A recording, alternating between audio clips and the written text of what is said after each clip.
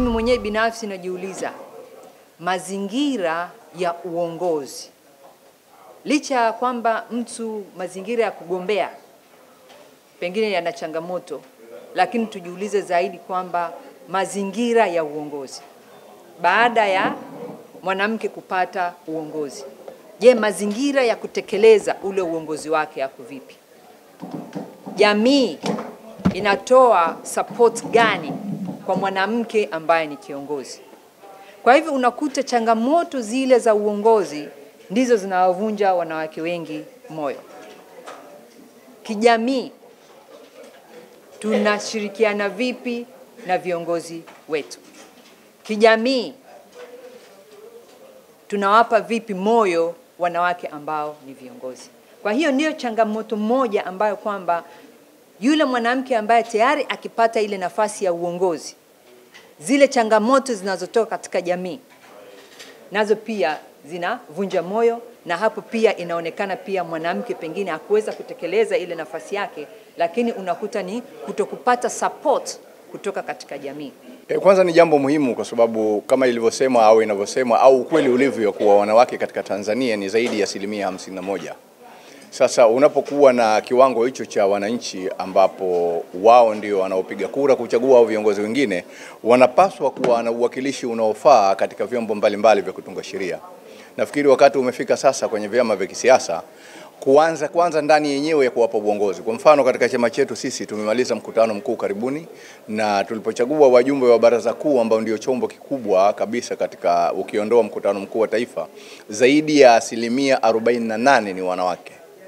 Sasa ni kuonesha kuwa tunaanza kufanya mabadiliko makubwa. Hata hapa tu nimeongoza ujumbe wa watu 5, 2 ni wanawake na tuliobakia 3 ni wanaume. Sasa huu ndio mkakati ambao unapaswa kufuatwa na vyama vingine. Kwa sababu utafiti unaonyesha pale tunaposema kwamba wanawake wajitokeze ili wapate mafunzo, wale wanaoletwa na baadhi ya vyama vya siasa wanakuwa sio wenye nia ya kugombea, sio wanawake hasa wale wenye nia ya kugombea. Kwa hivyo changamoto hapa, na ambapo ushauri tumewapa vyama vya siasa kwamba wanapochagua wanawake wakuja kugombea, basi wawe ni wale wenye utayari wa kugombea. Wasilete tu wanawake basi tu mradi aende akachukue mafunzo ili asifanikiwe. Mlete mwanamke ambaye ana nia na utayari, na ndio maana tumetoa vigezo. Kigezo cha kwanza, yule mwanamke ambaye tayari kwa mfano katika chaguzi zilizopita alishawahi kuchukua fomu na kurudisha fomu, huyo ana nia. Aliwahi kushinda na anataka agombee tena, huyo ana nia.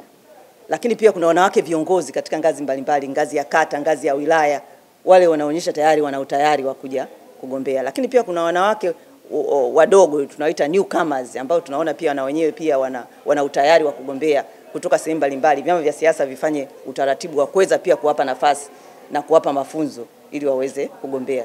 Nafasi ya mwanamke katika Chama cha Mapinduzi imekuwa ni nzuri. Chama cha Mapinduzi kimekuwa kikithamini nafasi ya mwanamke, na nyinyi mashahidi katika nafasi mbalimbali ambazo tunazo wanawake wapo kwenye nafasi. Kwa mfano tunao wanawake wabunge kwenye majimbo, acha viti maalum wengi. Tunao madiwani wa kwenye kata, ukiacha wale viti maalum vya wanawake. Lakini pia tunao wenye viti wengi wa serikali za vijiji wanawake. Hii inatokana na kuwapendekeza. Ukienda kuangalia kwenye mitaani kwetu, hata nyinyi mitaa yenu ambao mnaishi, sidhani kama kuna mtu ambaye anatoka mtaa ambao mwenyekiti wa mtaa ni mwanamke. Kwa hiyo ni jambo ambalo linapaswa kuchukuliwa kwa namna ya kutazama pia na mazoea, utamaduni na kadhalika.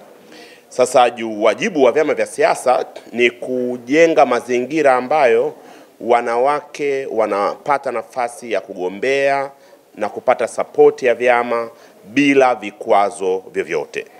Na sisi kwa upande wetu kama ACT Wazalendo mwaka 2015 nyote mnafahamu kwamba tulikuwa tunamgombea urais mwanamke, na mwenyekiti wetu wa chama alikuwa mwanamke.